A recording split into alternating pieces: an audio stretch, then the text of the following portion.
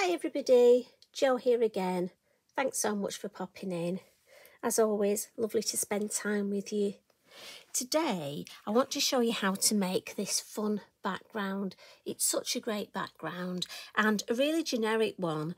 And this card I thought could be sent for lots of different reasons. You know, don't forget to fly.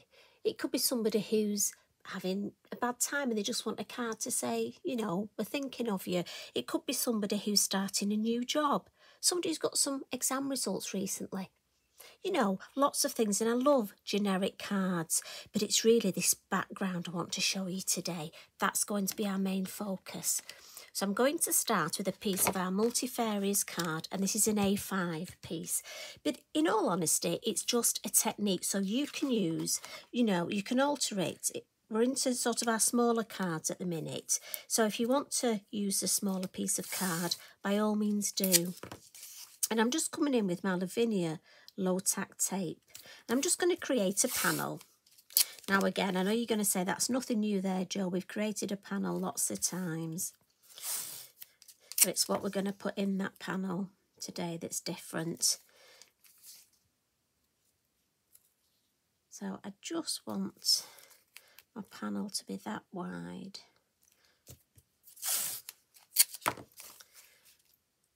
And so that is going to go there. That one wasn't quite long enough, which is why, but it'll be fine for that piece there.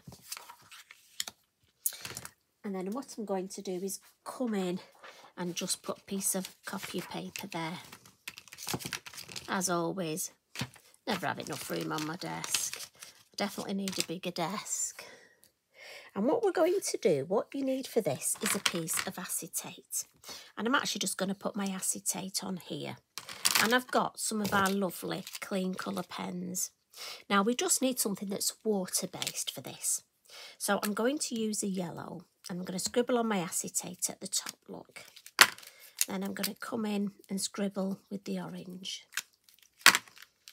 And then the red. And then we'll have a little bit of light blue. Now I must admit, I think I've used this a lot. I do need another light blue.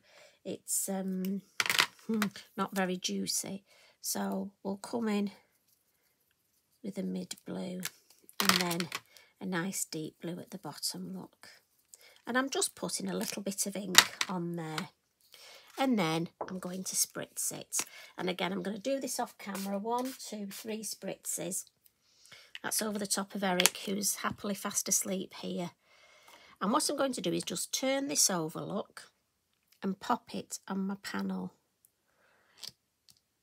And I'm going to just, I can leave it if I want. Oh, but this is the fun bit, and you never get the same thing twice. I like to just manipulate it a bit, but you don't have to. You can just leave it. You can use any colour combination. Now again, at this stage, you could leave that and let it dry, then take your acetate off. Or I like to play a bit, look, when you lift the acetate up, you can almost, again, manipulate it and make different patterns. You can go back in, move the colour around. Lots of things you can do. And that's why I put that piece of paper there, look. I was going to grab myself a piece of kitchen roll. Just give the acetate a wipe. And depending on how much water you add, depends on how much movement you have. So it's like everything. I can pick a little bit of that up if I want.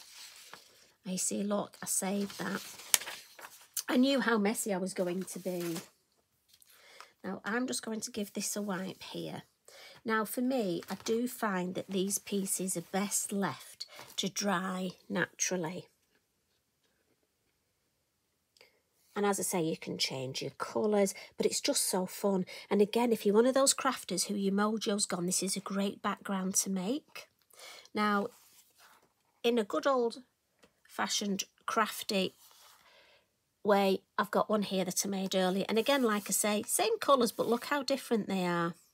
Now, if you're worried about your low-tack tape, mine's Lavinia. I know it's going to come off perfectly, but you can use your heat tool just over your tape.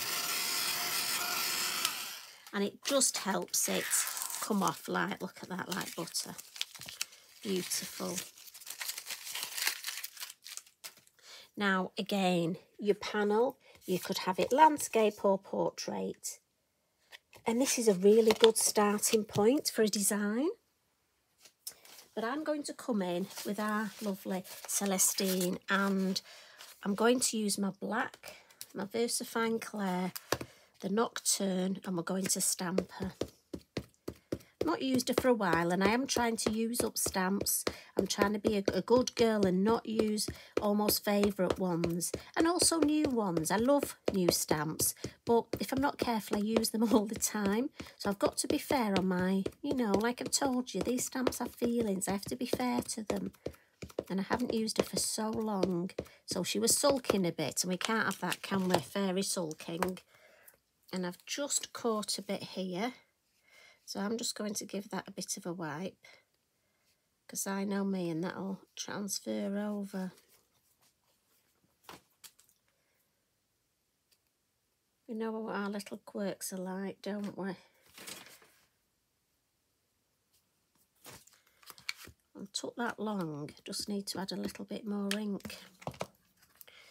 Now again, she can be anywhere here, so I'm thinking we're just going to have a cross. There we go. And silhouette stamps, in my opinion, work really well for this. So again, it's a good time to have a look through your stamps, have a look at your stash. If you're like me, have a look and see, is there a stamp that you haven't used in a while? And we'll just let that ink soak in, and there we go. She's stamped beautifully. So we'll add our sentiment. Don't forget to fly. As I say, this is a lovely generic one. It could be used for so many different occasions. And I'm just going to pop this down here, sort of across there, a little bit in the panel, but coming out of the panel. I like the way that sort of works. And then we'll add a little bit of colour to her wings. So I'm just going to get a piece of, got this lovely white space, so I don't want to get any black marks on it. So I think I'm going to come in with my blues. So I've got a deeper blue here. So I'm just going to add just in here where it will be deeper. Then I'm going to come in with a mid blue, and I'll write all the numbers and the names of the colours in the comments at the bottom. Do quite a large area with this.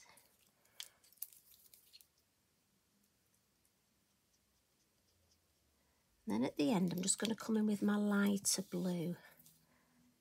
And I'm going to fuzzy this edge, so I'm going to drag some of that darker blue and almost blend with it down to the light.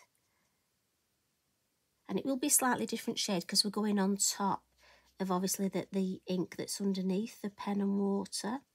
So at first you get that harsh edge look, but as you go back into that deeper blue, you can just drag that colour and fuzzy that edge. So you get a lovely, lovely. And I like that, I love the way. And I think that picks up the blue at the base. So again, that didn't take a lot, did it? So we'll just put the lids back on these. Always good to put your lids straight back.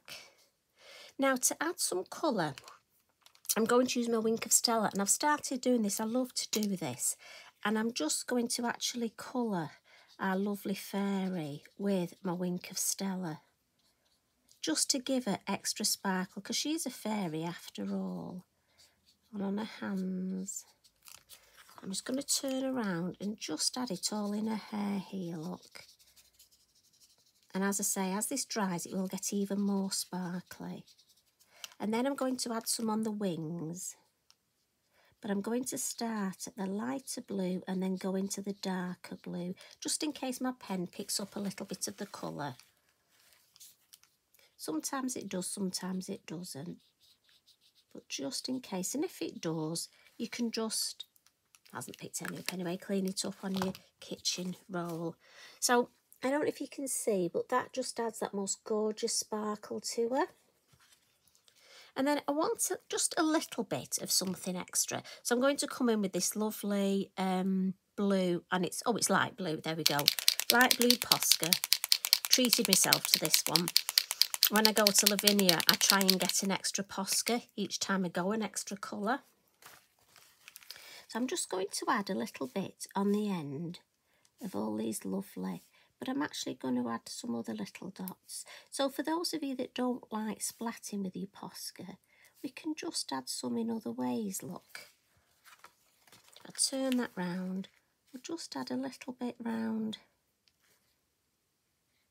a little bit up here. And then here, where we've got these lovely trails, we'll just add, and it helps with the movement. And here where we've got don't forget to fly, so we can add it on the dots there, and we can just add a little shape going down there.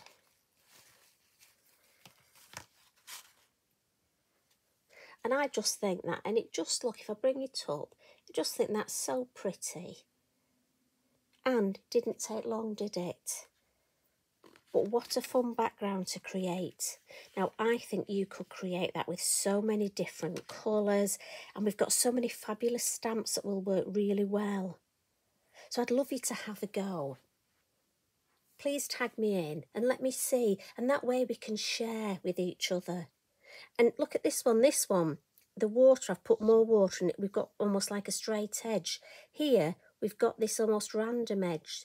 So whether you're more of a sort of somebody who likes mixed media, you know, and you like these sorts of edges, if you want a straight edge, you could always use your black fine liner and create a black line if you like. Again, so many things. You know, I'm just wetting those crafty juices, and, you know, I'd love you to take this and put your own mark on it. But remember, let me know that you've done it so that we can all share. So I hope you have a lovely rest of your week and a lovely evening. You take care of yourselves. Remember, we all love you. Love and hugs from me. Bye for now.